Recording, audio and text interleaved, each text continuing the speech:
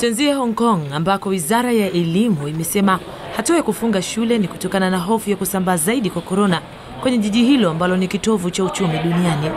Imeelezwa kuwa katika maambukizo mapya yaliyoripotiwa hivi karibuni kati ya Jumatano na Ijumaa hii, imebainika baadhi ya waathirika ni wanafunzi na wazazi wao. Mpaka sasa Hong Kong imethibitisha wagonjwa 1404 huku wengine 7 wakifariki dunia.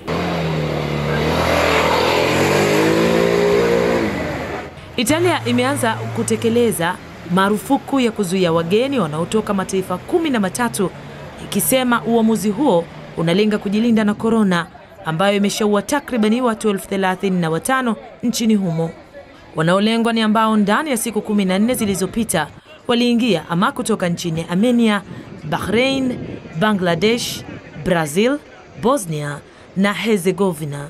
Mataifa mengine ni Chile, Kuwait, Macedonia Kaskazini, Moldova, Oman, Panama, Peru na Jamhuri ya Dominika. Waziri Mkuu wa Italia amesema huenda mpaka mwishoni mwa mwezi huu wakachukua hatua zaidi. Lo stato di emergenza non significa che non teniamo sotto controllo. Ninaelewa vyema kuhusu unyeti wa kuhifadhi mazingira. Naelewa kuna tathmini za kiufundi na kiuhandisi zimefanyika. Lakini sasa tunakaribia mwisho. Haitakuwa vyema tukatengana katika kazi hii. Na tungetamani majaribio yafanyike. Lengo letu ni kulinda mji wa Venice usiangamie kwa mafuriko na si vinginevyo.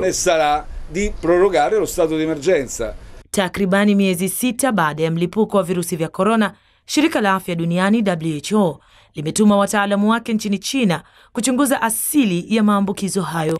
Hiyo ni safari ya 3 kufanywa na WHO, ambapo timu hiyo inahusisha wataalamu 2 wa sayansi ya wanyama na magonjwa ya mlipuko watakaoungana na wanasayansi wa China kufanya uchunguzi.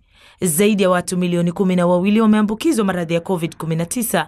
Wengine zaidi ya 550,000 wamefariki dunia, huku wengine zaidi ya milioni 6 wakipona. Ivo na Kamuntu, Azam News.